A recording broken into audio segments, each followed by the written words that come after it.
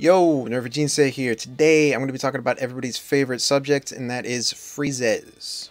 Alright, so today I'm going to be going over all of the ways to get freezes that are repeatable. Okay, so one-time achievements, path of trials, things like that, I will not be going over. I'll only be going over daily, weekly, and monthly Zez that you get to do every single time, so we can calculate how much free Zez you can get per month. Alright, and I'm going to start off with the total. I'm going to start off with the number that I came up with. That way, if you just wanted to know the number, you can like, comment, subscribe, and then go about your day. However, if you want to know how I got that number, feel free to stick around. And of course, this number will fluctuate depending on the player because it does depend on your rank, right? For arena and things like that. Also depends on your squadron, etc., etc. So it might be higher, it might be lower. That being said, I was really conservative when it came to my calculations, so you should be able to get this number. I don't know if you can hear that, but my neighbors are being noisy. Anyway, you should be able to get this number pretty easily. Maybe after a few weeks of play. You know, your first few weeks you won't be able to climb an arena, you won't be able to score in anything, so it might be a little bit lower. Anyway, so the number they came up with is 20,658 Zez per month, just from these repeatable sources. No one-time achievements, no compensation. Now that they've actually learned how to give proper compensation, we sometimes get Zez, yay, or events, anything like that. Alright, oh, and I didn't take into a pass Exos Pass. I'll just put that out there also. And I just want to say that's 29 pulls, just over 1 gold fake core pity per month. Alright, so now we're going to get into the breakdown. So first we're going to start off with the monthly Zez. And first things first is the attendance book. Right now in the attendance book, you get for week 1, 100 Zez, week 2, 200 Zez, week 3, 400 Zez, and week 4, 700 Zez. This comes to a total of 1400 Zez. I do have to say that this is subject to change, right? It's not the same every week, or I mean every month. In fact, a while ago it was actually 1900 Zez, but they took 500 Zez out and instead increased the rewards for the other days, which totally fine in my opinion, although I might prefer the Zez. Anyway, next is Labyrinth. I'm putting Labyrinth in the monthly Zez, even though we have to do it once every day. But anyway, if you are able to clear the entire Labyrinth each month, it is 3,150 Zez per month. Okay, that's it for the monthly Zez. Now we're going to get into the weekly Zez. First is the weekly diary. This diary over here. Weekly. It's 250 per week, which will come out to 1,000 per month. Next we have Arena. And for this calculation, I just put Challenger 1, right? Because Challenger 1 is really easy to reach, but getting past Challenger 1 is a lot harder. So it just makes sense to make it Challenger 1, which is 1,050 Zez per week, or 4,200 per month. Next is Squadron Battle. If you just the participation of Squadron Battle, we get 700 per week. Oh, another thing, I didn't include the end of the Squadron Battle season, right? At the end of the season, depending on your squadron's rank, you do get Zez. So my calculation actually is a bit low. Anyway, that's Squadron Battle. And also another thing to point out is that after the season ends, right? It's 4 weeks in a season. After the season ends, there is a 1 week period where we don't have it. So you won't get that 700 Zez. Sucks. Anyway, next we have Embodiment of Avarice. And for Embodiment of Avarice, I just put 1,000 Zez per week for getting into the top 10%. Again, getting the top 10%, that sounds kind of hard, but it's really, really easy. Top 10% shouldn't be a problem, as long as you've played the game for a little while. Like I said, newer players will have problems getting these numbers, but honestly, after 1 month of play, you should be able to get top 10%, no problem. Alright, so that's 4,000 per month. Next, we're going to go into the daily sources. First, we have the daily missions. And I don't mean the diary, I mean the 8 daily missions, like right here. Oh, I clicked on it. Right, the orange daily missions, which you should be doing if you aren't. I don't know. Some people don't do them. I'm like, why wouldn't you do that? They give amazing rewards. Not even the Zez. Honestly, it's 56 Zez per day, which really isn't that much. But one, it adds up over time. But two, the other rewards that they give you is amazing. Anyway, so the daily missions, there's 7. Oh crap. Oh my god. As I'm making this video, I'm actually realizing how many mistakes I've made. So I said there's 7 per day, but there's actually 8 per day, I believe.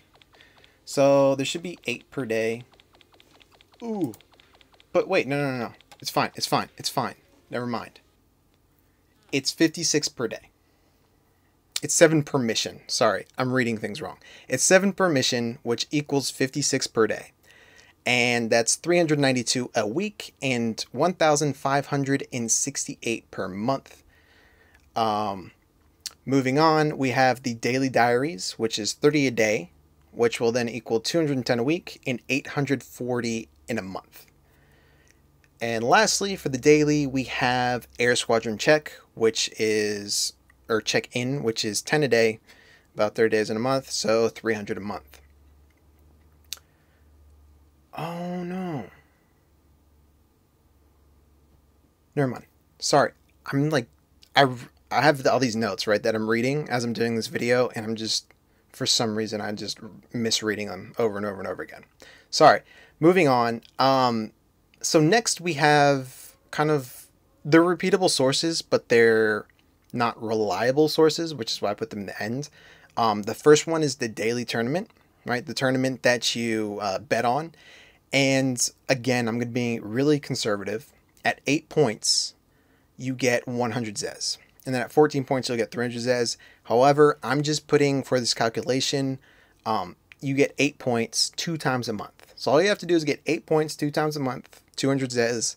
And that's what I used for this calculation. Like I said, I think it's better to be conservative in these things and underball things instead of overballing. I'm going to be like, no, I didn't get as much as I thought I would, you know?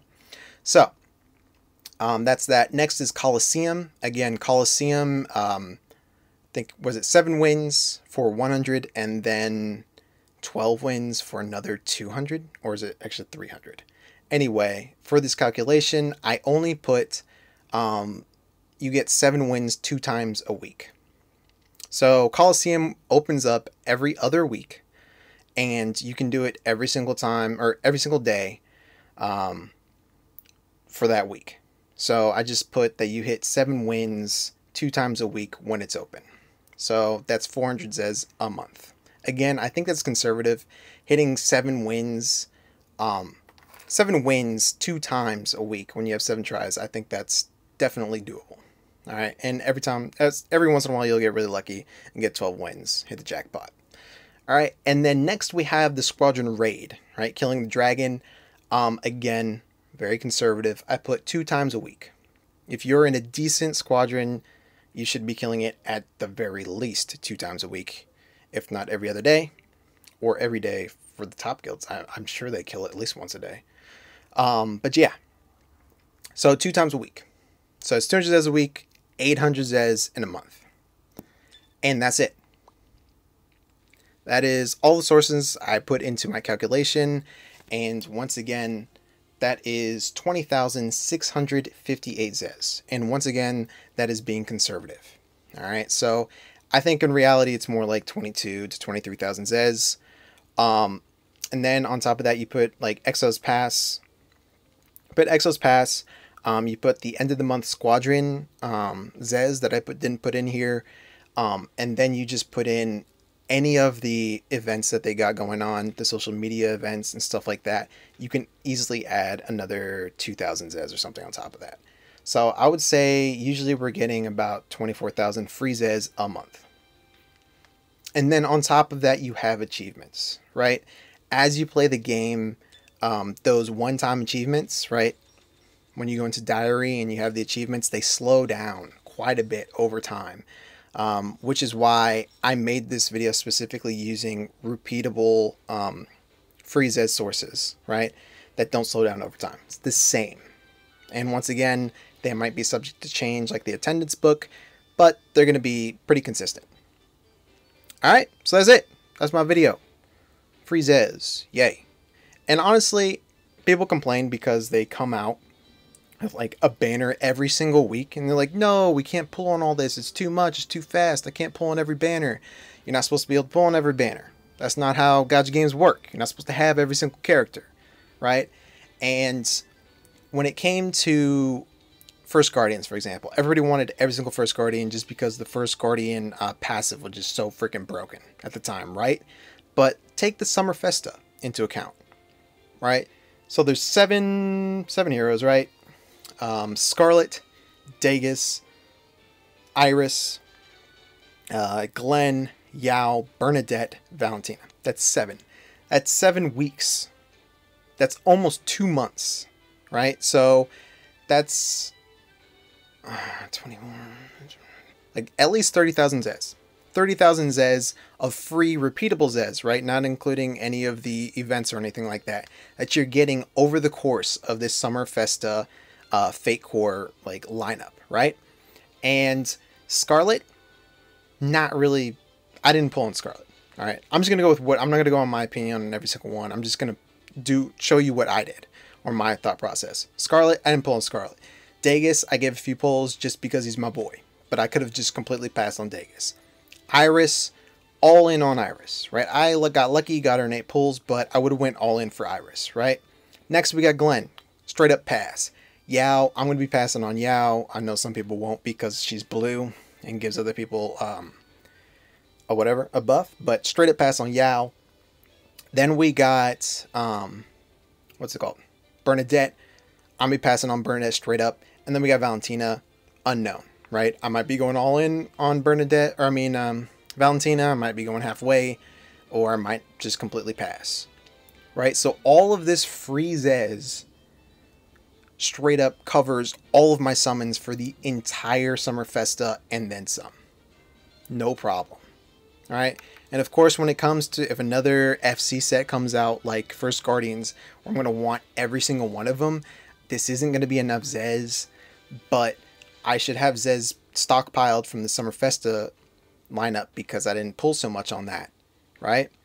And hopefully the FC set after that won't be a must pull for every single unit, etc., etc. So I honestly think when it comes to the free Zez that they give us, it's definitely enough. And when it comes to the 1 banner a week, although it is kind of an accelerated rate, it's completely fine. It's not insanely stupid. All right. So that's it. Please like, comment, subscribe. See you next time. Peace.